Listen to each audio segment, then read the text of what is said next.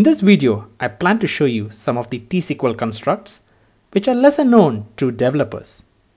In SQL Server 2005 edition, the way you could go ahead and declare a variable, set it the value, and then you could work on the variable.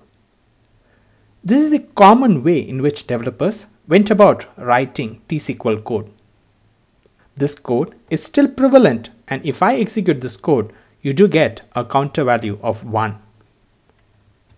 Now let us look at what did SQL Server 2008 introduce.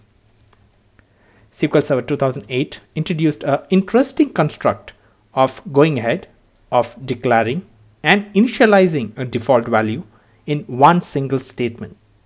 This means if I execute these two sentences in one go, I do get the same counter value of 1. This gives me an interesting behavior because in the earlier version of SQL Server, wherein you went ahead and declared, a declare could never raise an error. From SQL Server 2008, you could have the declare statement which can raise an error because there could be a possibility wherein you have gone ahead and initialized a value which is not compatible to the data type.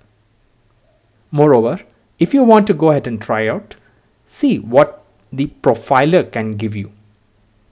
In earlier versions, the declare did not give you any output on the profiler. If you go ahead and initialize while the declaration happens, like in SQL Server 2008, you would see this is captured in the profiler.